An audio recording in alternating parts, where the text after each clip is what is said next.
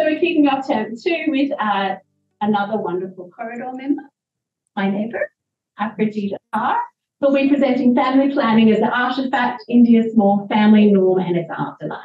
Aphrodite produced exciting larger research project on reproductive health and family planning in post-colonial India, a project which has been courted by major US experts. So take it away, Aphrodite. Before I start the session, I would like to pay my respects to the indigenous ownership of the land on which we sit. I acknowledge that UNSW is situated on the unceded lands of the Gadigal and Gadigal people, and pay respect to the elders past, present, and emerging. I also extend these respects to any First Nations people present in the session today. There are some slight trigger warnings in place, but just let me know when to. As a recent migrant to Sydney and someone who has accrued privilege from other settler contexts, I acknowledge how migrants can also be complicit and get entangled in the webs of power and hierarchy that are yet to be understood in their entirety. This project has been developed on Anishinaabe and Haudenosaunee lands in what is now Kingston, Ontario in Canada, and has now traveled to Gadigal and Gadigal lands, and I'm still reaping the fruit of this journey. So,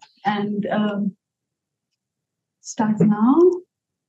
And this is a very crucial clip. It sort of sets the base of everything. So if you can't hear it, let me know.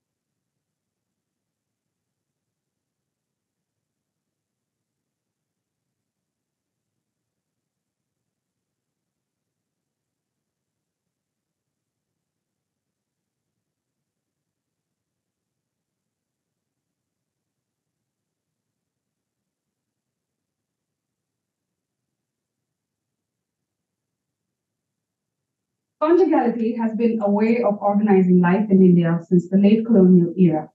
With each of the legislative changes towards greater sovereignty, we see more recognition of social norms. As Stephen Legg observes, while colonial governmentalities contributed to the construction of otherness, they also put in motion programs that undercut that othering. This was because the rationalities at play were colonial, in that they needed to rule, say, racial difference, but they were also modern, in that they had to deploy means of calculation and functional equivalence. These two could work in tandem, as in the colonial census. Yet, these rationalities could also work in opposition.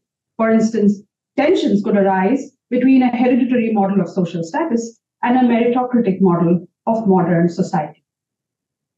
Social modes of conducting modernity rested on the heterosexual unit of husband and wife. Love, sentiment, familial attachment could be glued to contradictory practices.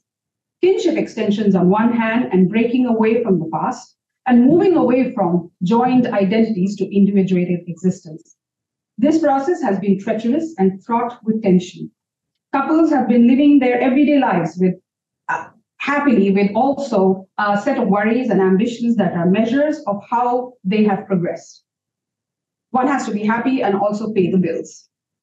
The enumerated and codified forms of this family unit form evidence of such contradictory readings.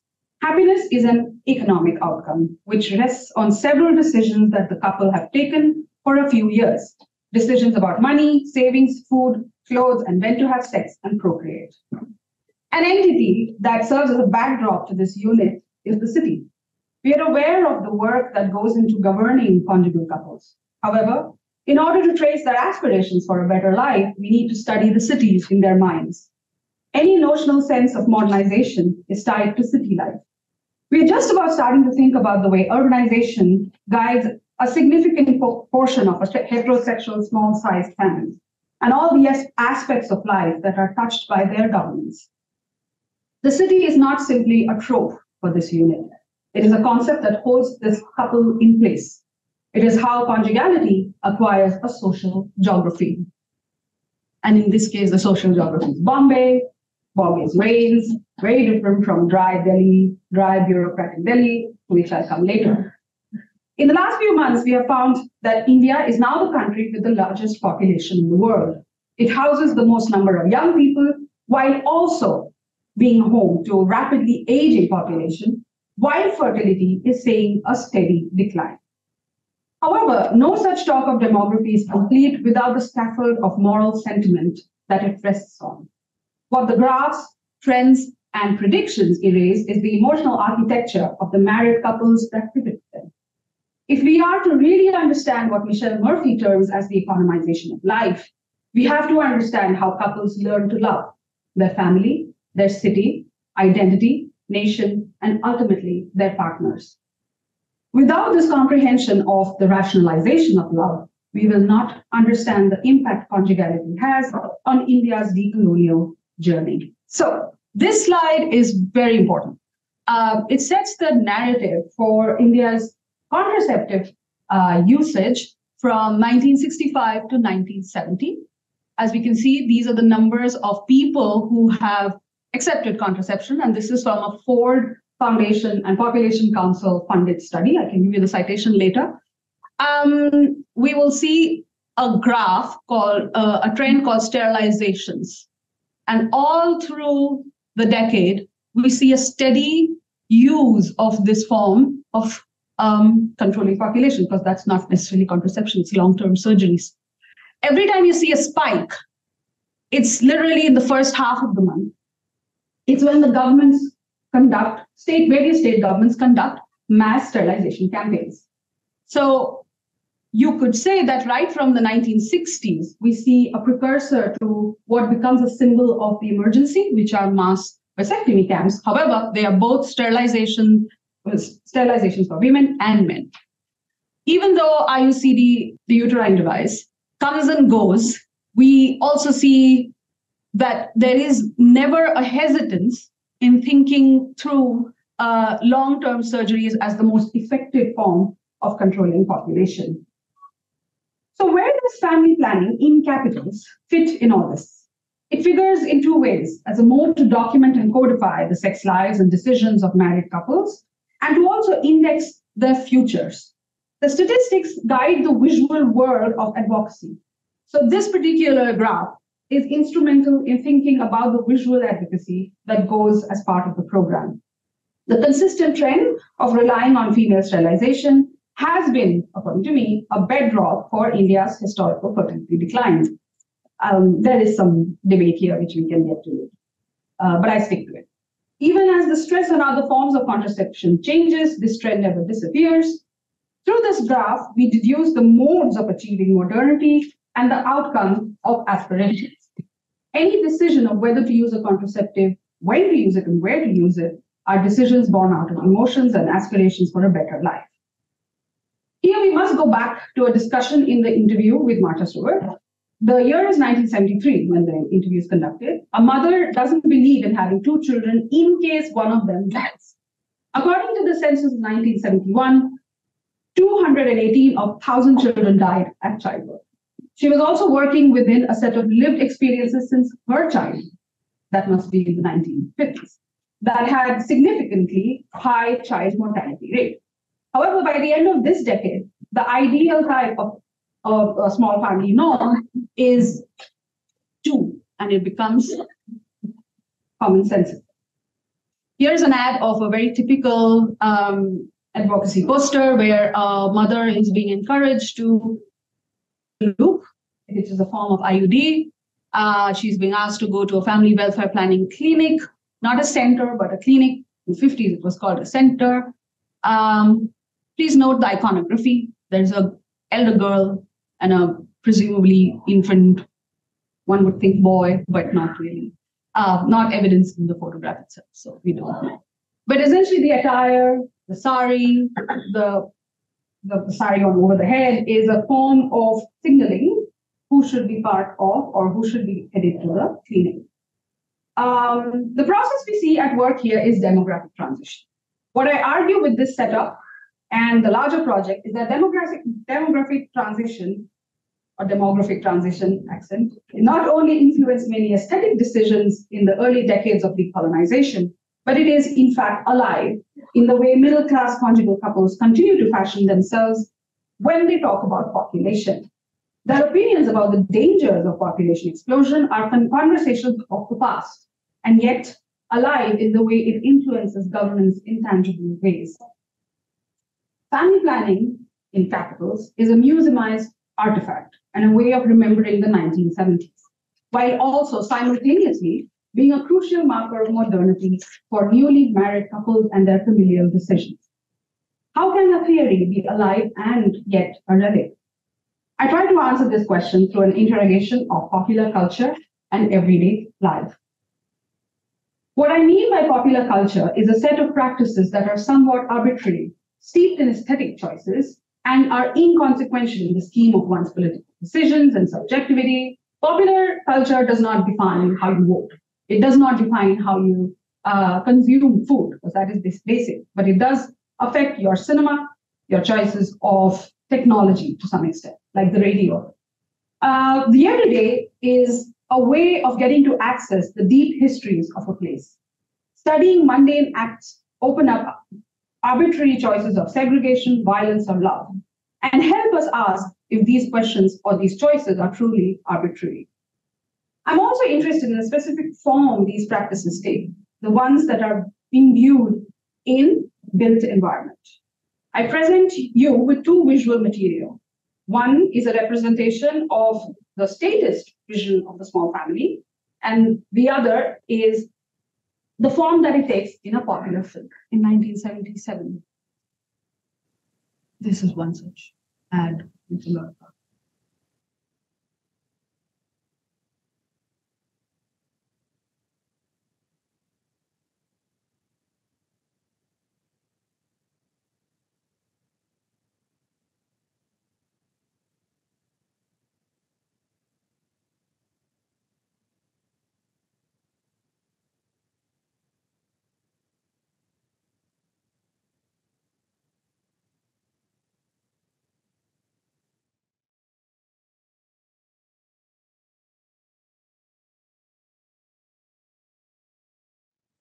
it's a multi-storied apartment.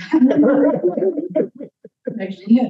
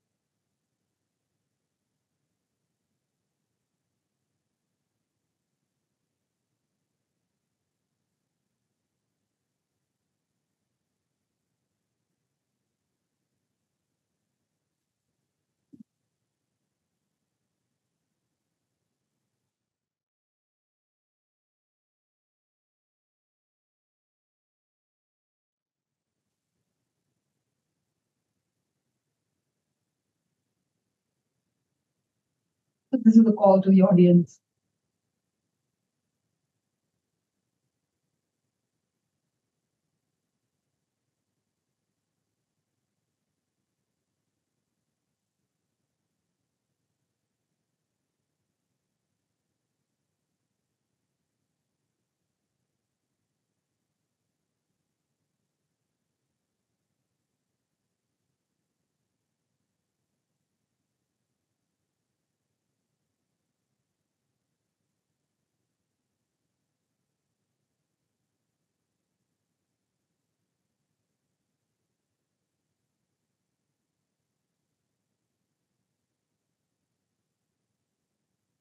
So this is the popular film around the same 2 years after the short film was released, and there is no direct teleological direction influence here. It is I'm signaling the discursive influence that a built environment, a built apartment, or yet to be built apartment has on aspirations of a unit, of a couple.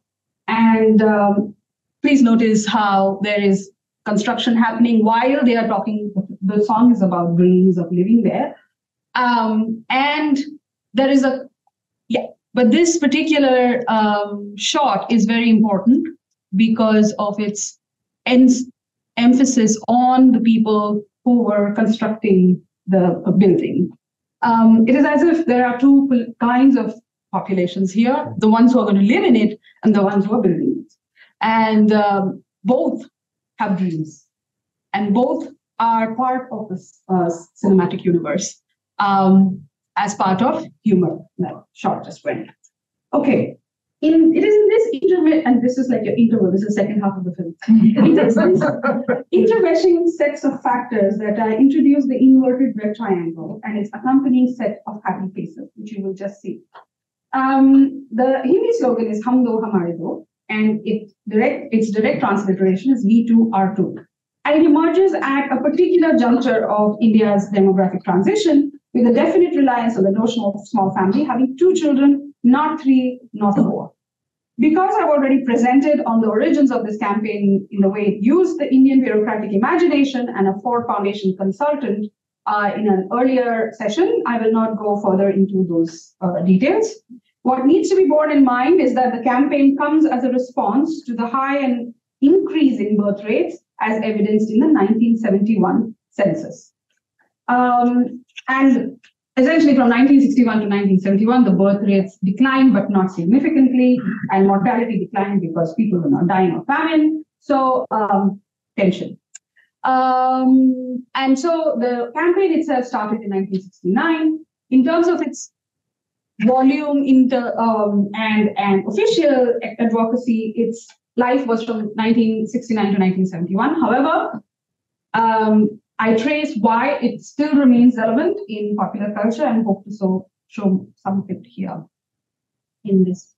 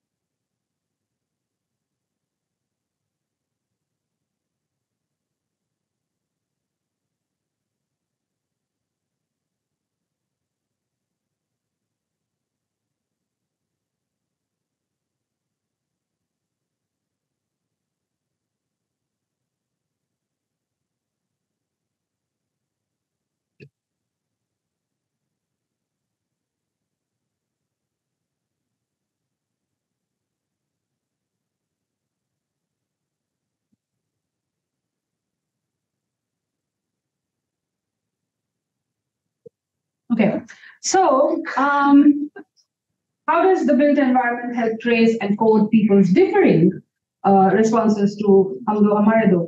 In asking this question about who is the audience, we also ask who is the audience to the post-colonial theater of performative developmental modernization. The walls here, the bus and train stations, which will be seen in the next slide, were not just hubs of cross-cultural and commercial everyday contact, but also spaces for varying conversations with strangers. You have encounters with different intellectual milieu. The posters, slogans propagating the small family facilitated these discussions among strangers and invoked a traditional form of panchayat or village council in an urban context. The symbol and the slogan quickly became the official family planning logo because of the ease of its replicability and because it was easy to plaster in literally any physical space. The campaign utilized built environment in a way no one had seen before this attempt. In fact, you can have another line of research on the way it has still influenced health campaigns in the way campaigns use walls, public washrooms, and the way symbols are reproduced everywhere. The print culture was not something that started from the 50s and 60s. The statist print culture derived legitimacy from a late colonial circulation of what it meant to be middle class. There was a self-fashioning around clothes, children, and the kind of status you have by showcasing what your house could or could not afford. And so it interlocked, this kind of imagery interlocked love, aspirations to be modern, with a simple choice of delaying procreation. There is an extensive lineage of work on consumption culture, and the recent one being Douglas Haynes' work, who has written on the late colonial visual culture and is perhaps the first manuscript on advertising in late colonial India. In short, this campaign could not have been successful without invoking what people already were doing and consuming. And it also would not have been possible without invoking what Jonathan Raven calls the soft cities of our minds. The third act is this, which is this particular. So this is where there is a trigger warning. And we can talk a little bit about that Tamil poster too, if you want.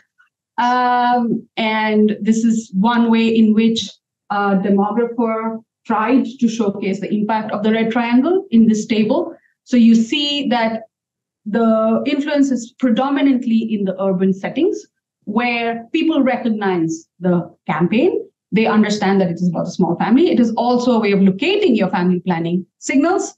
One person thought it was a danger signal. Now, this is interesting again, because it's not just one by the end of the decade. Many people think of it as a danger signal, and I'm coming to that. And more of the rural are not interested or don't know enough about the symbol.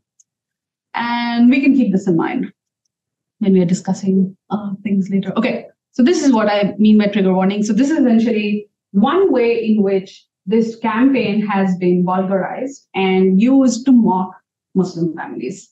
And so the person here is invoking an image in which the pulverized version of the slogan is Hum Do Hamare Bara, we too are 11, and then says bring population control bill, and then various other hashtags you don't need to know about.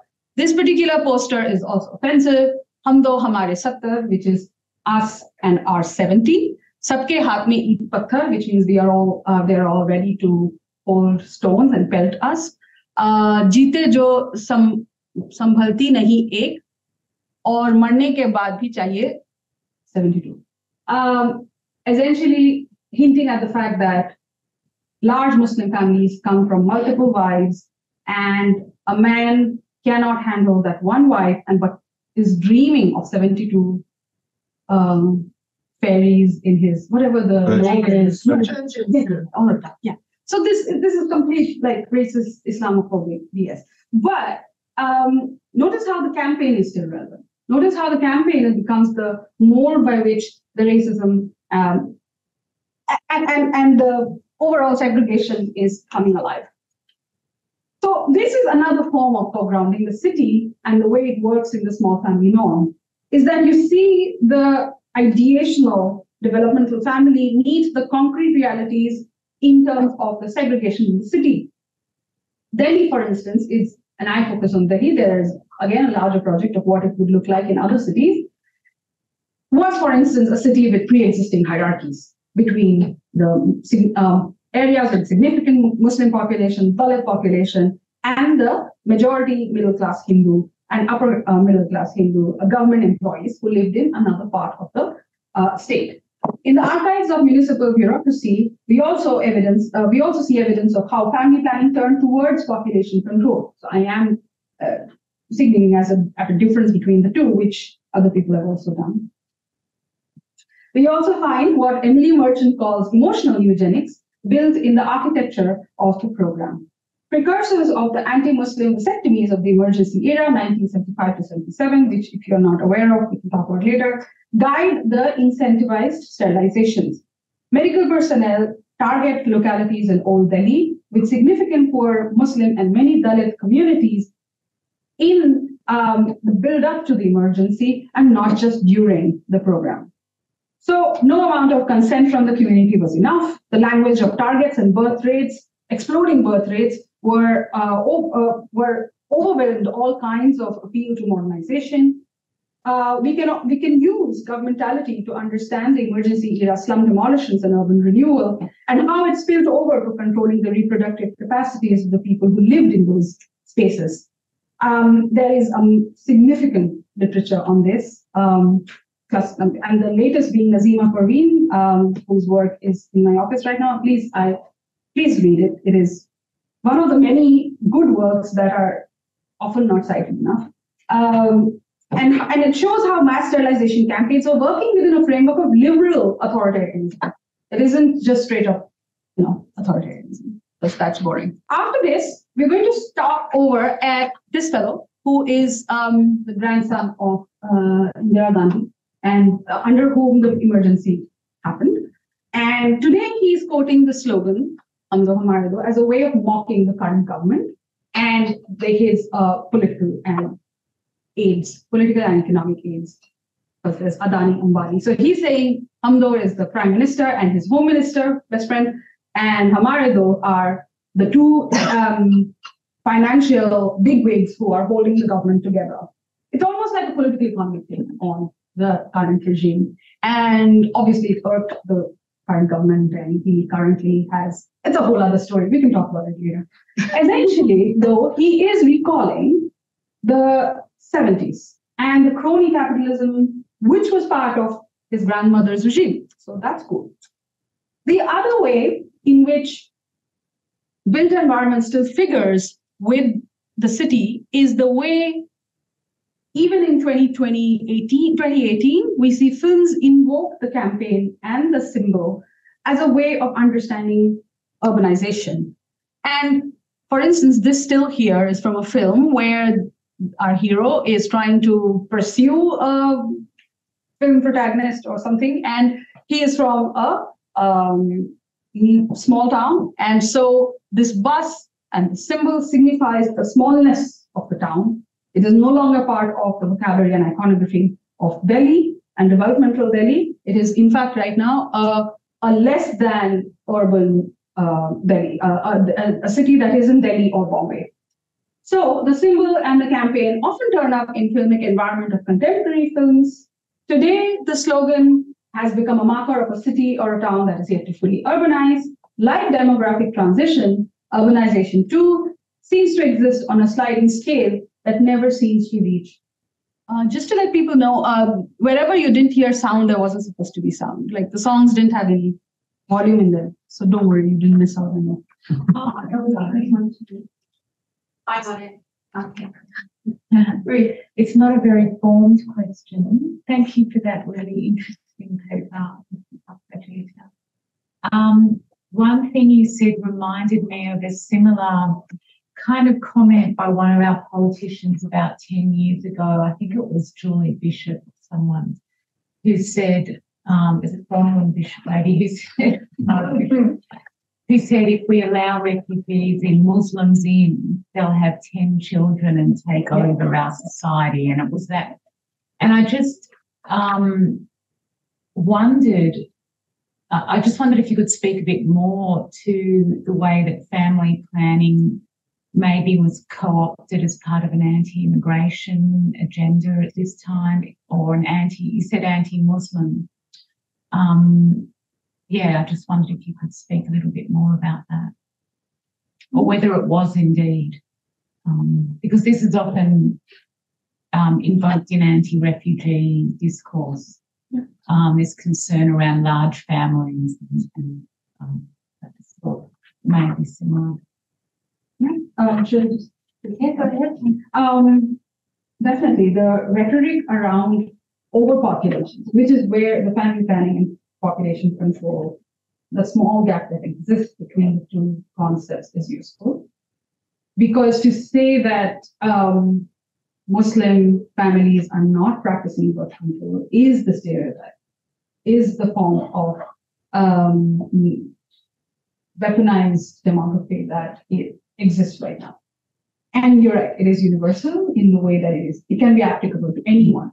The immigrants coming in from Bangladesh, and even though they be Bengali and they are they're Muslim, so therefore they're Bangladeshi. So that technique of looking at family size and somehow thinking of them, a person being backward or modern, is being weaponized in this direction for the purpose of essentially xenophobia and racism.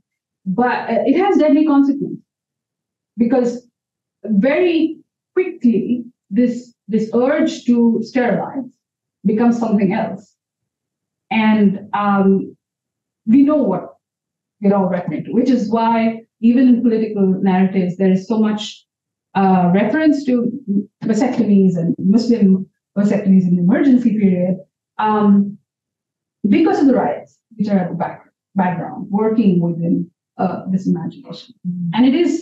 And both parties seem to be aware of this, not seem to be, they are aware of the metaphor and the elephant in the middle of everything that is being talked about.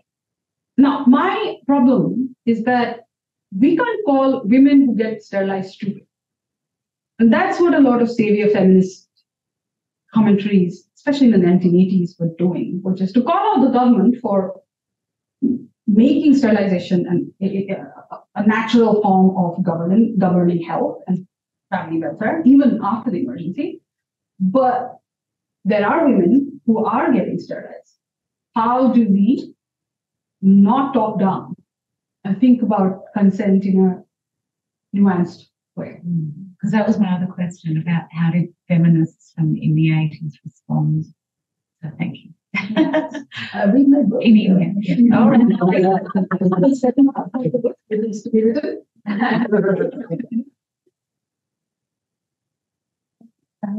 Yeah, thank you. I was really, you presented that and both rightly pointed, the connection with immigration, anti-immigration policies, etc. And I rather look at it in terms of, looking at family control, family planning, or birth control as a form of social control, and how it is, from colonial period and outside India as well, it is targeted actually to certain population and not to others. For example, in most of the times in colonies, it is targeted to the colonized population, but not to the settler population, which needed to be developed. On the contrary, so that the good people who need to have kids, we want them, and that the bad people whose number need to be reduced because we don't want them. And so what I wanted to ask you about is the reaction that it can provoke within that the people who are encouraged to reduce their numbers.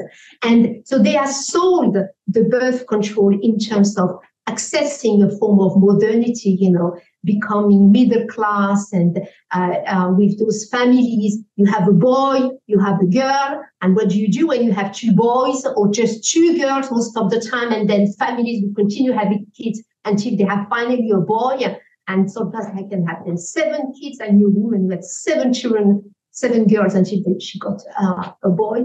It was a nightmare. But anyway, that's not a question.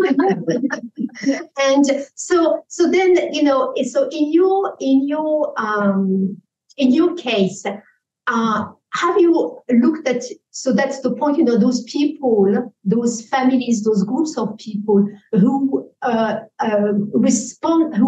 resisted that imposition because they saw it as an intrusion into their lives, and they did not see it as they did not see it as a kind of way through which they could access modernity or whatever. They saw it as an intrusion, as an imposition. Definitely, especially after the mass vasectomy camps of the emergency. Yeah, that's an extreme there was example. Definitely, like that is why Delhi is important, because it became a symbol of the resistance from people living around Jammu Masjid, the biggest. Basically, the biggest Muslim, historically, one of the biggest Muslim settlements, even that is a different word, Muslim area in the city. And it became national news because the area was going through slum redevelopment and urban renewal. And there was a massive vasectomy camp which was set up. And riots broke out. The word riots can be problematized here. However, after the emergency was over, there was a Shah Commission report which came out on the excesses of the period. Nobody questioned the logic of family planning. What was questioned was the way in which the vasectomy camps were held, the lack of consent there, and the obvious violence. The resistance has also come in the form of culturalist explanation. Muslim families don't need it or can't practice it, all of that. But that particular kind of argument is so subsumed by the right wing right now, in the majoritarian language, that few Muslim families actually use it. In fact, there's a new book, S.Y. Qureshi's book on. I feel bad for it because the entire book is about how Muslim women are planning their family. Like we are not behind. But there shouldn't be an explanation. The fact that the small family norm exists, nobody debates it. And in the aftermath of the emergency, in fact, that logic gets more and more accepted, because there's a clean break that the next government made between this notional small family norm and what the previous government did, which led to more reliance on women getting birth control for themselves and therefore sterilization. So from family planning to family welfare, and women in maternal and child health, which doesn't really mean anything except that women get sterilized after having two kids. Not that it means they do child health. I mean, it does, but it's specific to local health. Yeah, so they accept the language to show that they're good citizens as well. Absolutely. Yes. Thanks, Prati, for that. It's a really interesting paper. There's a lot in there. So I really want to ask you if you have one campaign or if you have multiple campaigns aimed at different socioeconomic groups. I'm thinking here about the highly experimental mime/Kathakali silent film, which has been seen by urban middle-class cinema goers, and the English language ads calling on women to make themselves happy, right? All of that seems directed at middle-class urban women who are making decisions for themselves, although there's a question mark over that because of the joint family. But so is that one campaign, this kind of, you can choose to have a small family, and is there another campaign aimed at a different kind of citizen who doesn't have full autonomy, who can't be trusted to exercise the right kind of choice, which is much more about compulsion and about irreversible family planning? And that then might explain why you've got some certain kinds of technologies aimed at certain groups of people, right? So Muslims and Dalits get sterilized, upper class Hindu women get IUDs. Yeah. Is that what's going on here? And could you look at the data? Is there anything in the data to tell you that different groups of people are accessing different kinds of contraception? Definitely.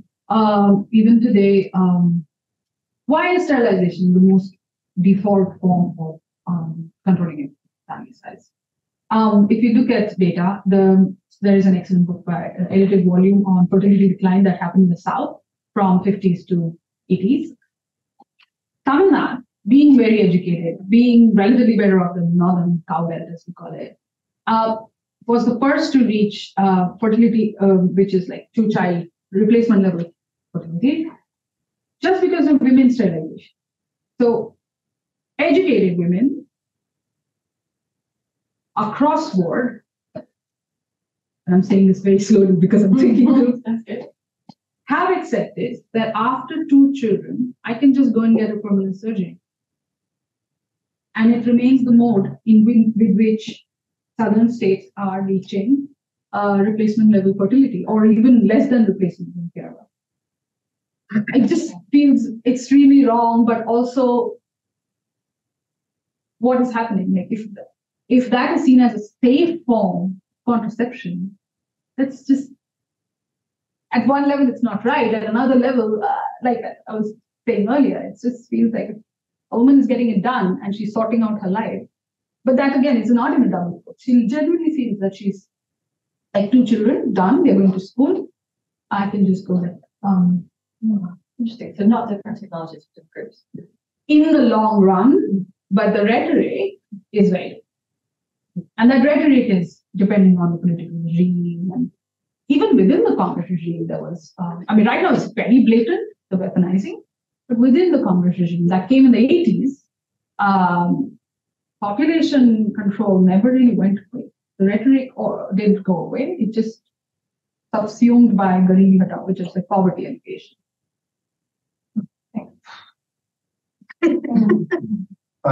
Thanks so much for the paper. I just have a question. You probably didn't mention, but was there any pressure, for example, on medical practitioners to kind of to do, because obviously this is the authority, the man of in the white cloth, who can make it to point clear. Then advertisement information is also important, but this comes from authority.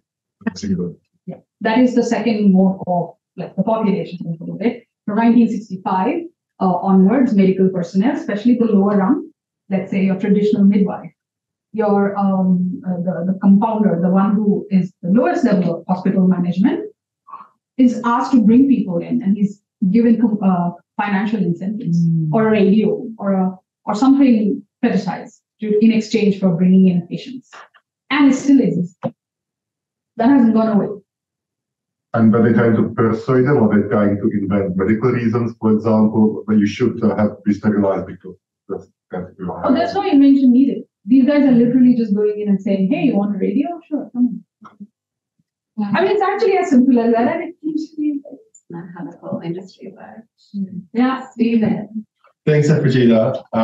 It's always such a pleasure to hear your work, and every time I feel like more and more layers and points of interest emerge. So. Well, you weren't bored. No. I'm looking at the truth. It's 2021. It's like each time it gets better, and each time knowing a bit more, different parts of it makes sense.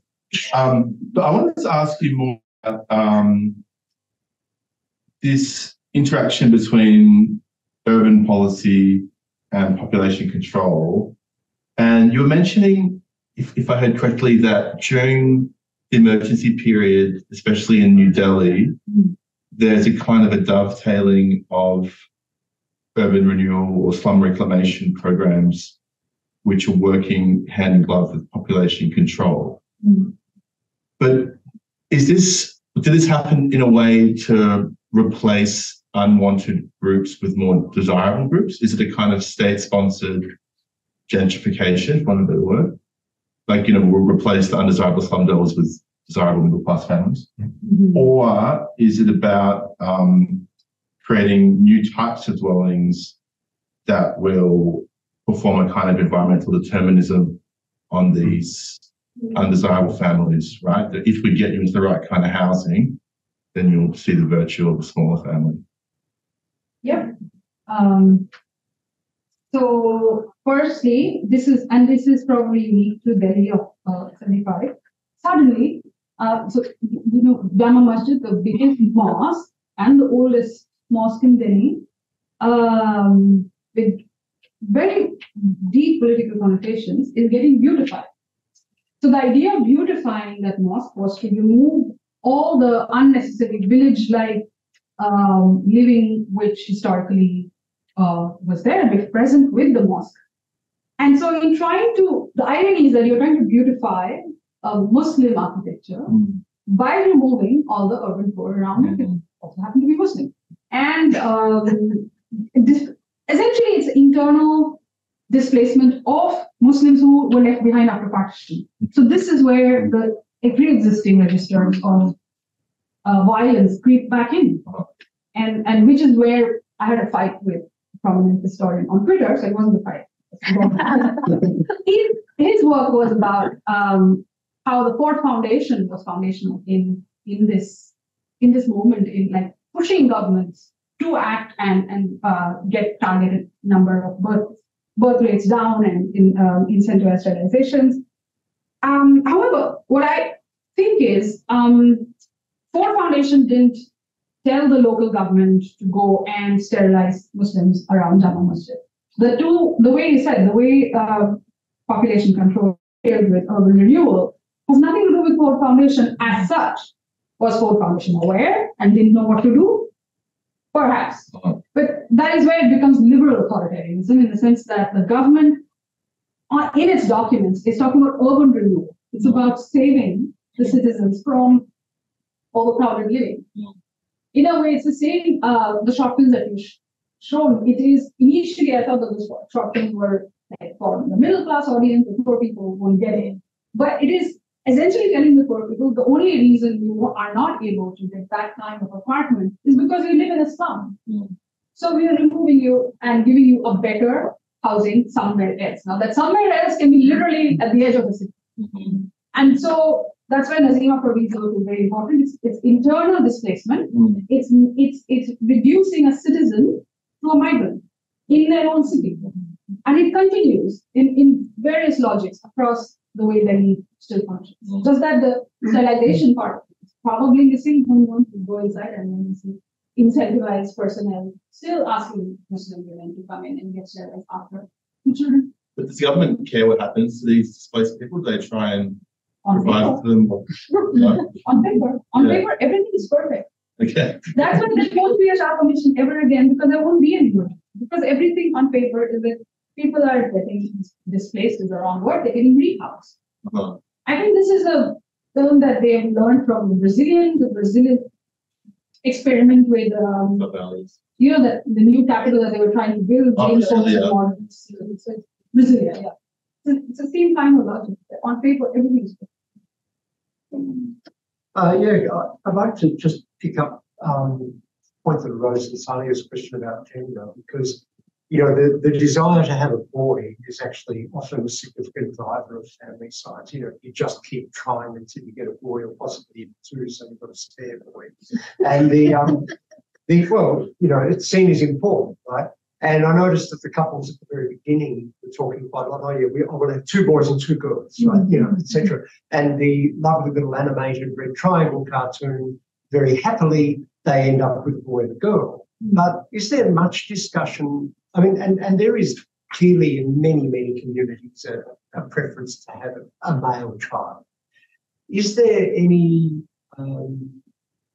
reference to that in any of the propaganda about family size? That it's okay to have two girls, for example, because that issue seems to have just been quietly left to one side in all of in what you showed us. The initial imperative was to reduce the birth rate, forget about this problem for now, let's solve it. 1971, when abortion becomes legal, the problem props up in a massive way, to the point that even Ford Foundation said, okay, I think we have to still talk about some preference, because we know what was happening. And the birth rate, sex ratio, immediately we could see the decline in girl children. It is then that we see some short films come out about the value of girls. They can be as good as boys, which still remains there in healthcare. Girls are as good. They can be doctors, they can be engineers, they can be blah, blah. But she has to be productive. She has to be productive in her own way. She has to be a productive member of the family so that she can replace them. and newspaper advertising, and I would say that a lot of journalism around girl child achievers, it continues to be about she's so good in her studies. She is the rickshawala's daughter, only daughter, who's now going to be a government employee. She cracked these exams. Wow. Every year there are these reports. And there's the vocabularies that she's as good as a boy, or maybe better. Exactly. And she can go and get, thank you, because that reminds me, she can go and get social capital for the family by getting married to someone who's already a government employee, or who has better aspirations or is placed better in the caste spectrum than maybe she. Emma.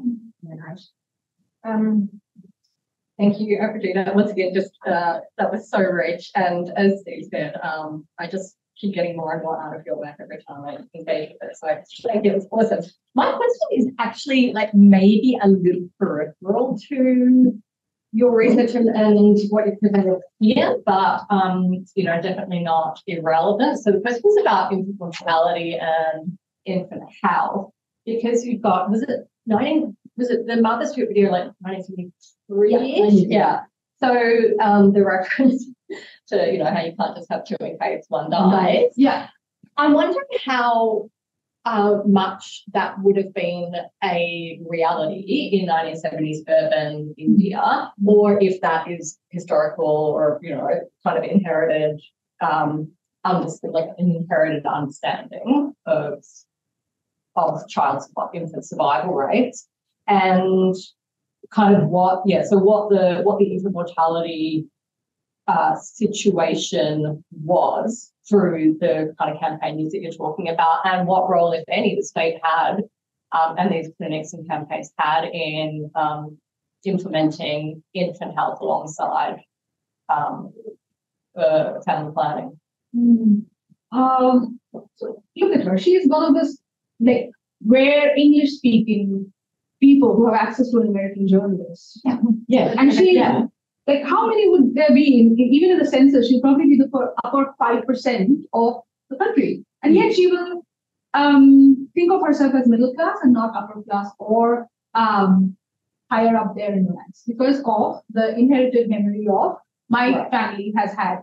Later in the interview, she says, I had 9 sisters, siblings, and brothers, and all of that. In fact, all of them, as the American journalist mentioned, they were all part of large families, which meant that the large family in itself was not an index of being rich or poor.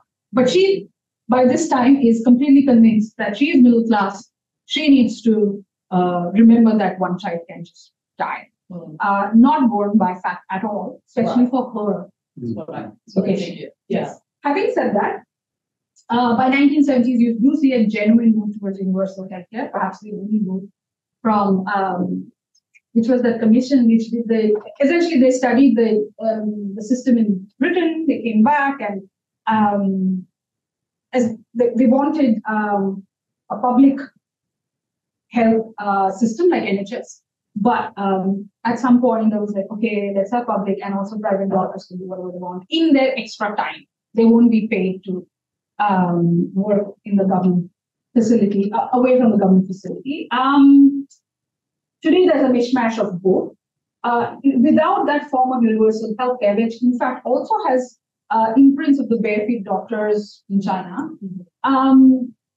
there is a genuine attempt at reducing mortality rates. And we do see the impact of these programs right from 1951, which is why the death rates are coming down, but the birth rates are high. So it's almost like there's a wish of like, why is it coming down? It shouldn't come down until the birth rates are. So, genuine impact of universal healthcare programs, but also a certain like overhyped imagination for her saying that child like that. Yeah, that's what I figured. So that's actually really interesting to consider those memories and how they inform subjectivities and desires. Yeah. Can I just ask another little baby question? Yeah. Yeah. I'm trying to remember. In the in the horrendous Islamophobic slide you showed and the hashtags that you told us, not to worry about, one of them was hashtag Ariane Khan.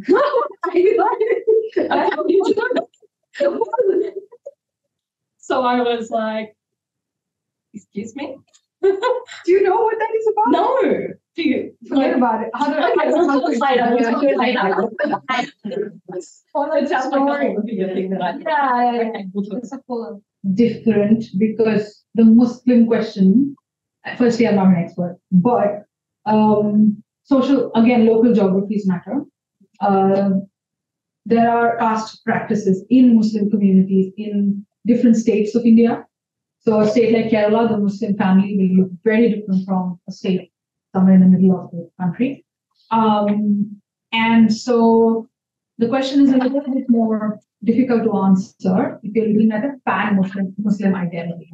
The modernizing impulse of family size is accepted, is not getting debated at all.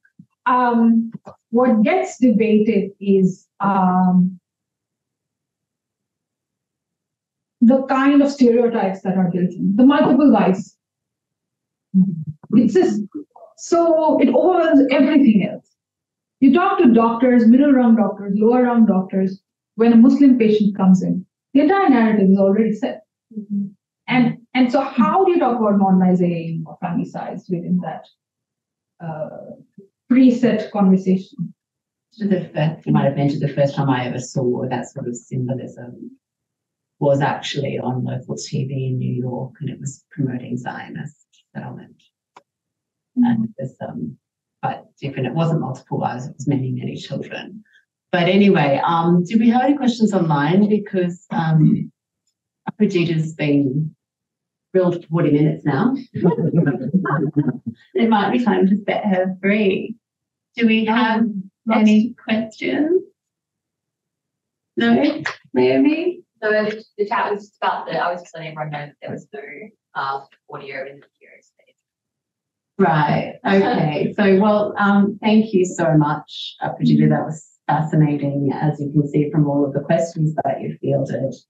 And we look forward to reading more. Thank you. I just wanted to say our next seminar, everybody, we're going to clap actually Aprijita, in a long, sustained applause shortly. But before we do that, we all run away. 27th of June, Associate Professor Andrew Dee, who's on the other side of my office, which is just a chance of giving his paper, presenting his work from his project on post-war internment of Nazis.